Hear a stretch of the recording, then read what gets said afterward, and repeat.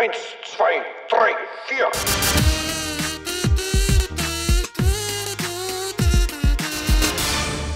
Angst vor der eigenen Courage. Fear of your own courage. Being afraid of your own courage. That's something that only a German could say, really. And I think it's great. There's something poetic about it. There's something beautiful and sad and idealistic, but at the same time realistic. There's something paradoxical about it. It's the fear you get when faced with your own passion.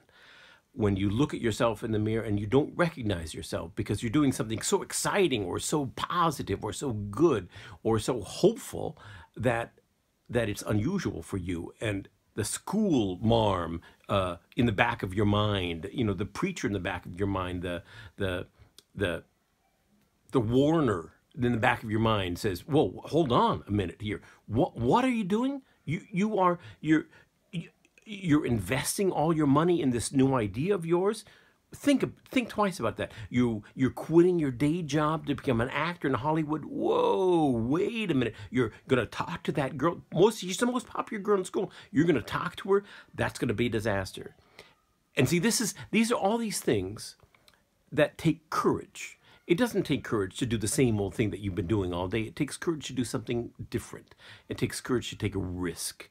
And when we take a risk and do something different, we change our lives, or we have the opportunity to change it. It can change. Something new will happen, but it's scary.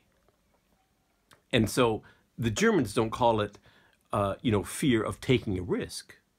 They don't call it fear of doing something that could end in disaster because, I mean, let's be honest, a risk can end in disaster. Most of them do.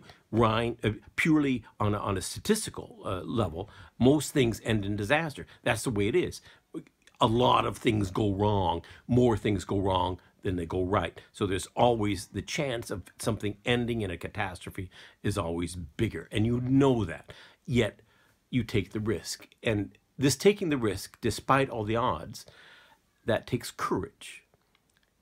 And it's really reassuring to me that the Germans, who are so afraid of everything, have a word and are willing to acknowledge that if you take that risk, if you make that jump, it's not about a calculated risk. It's about taking a chance. It's about courage. And they say it. They don't say, well, good for you, you're taking a risk, or you're doing something irrational, or you're afraid of taking a risk, or you're afraid of doing something irrational. They don't say that. They say, it's courage. You're showing courage. And at that moment, you think twice and you think, oh my God, I'm really doing this. Now you start shaking and you start getting afraid because of all the things that can go wrong.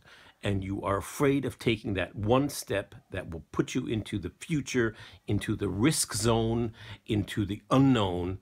And that's the scariest step you can take. But it's not just fear of the unknown. It's fear of something within you.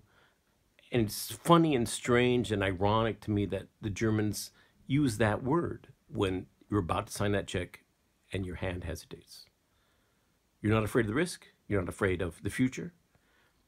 You're afraid of your own courage.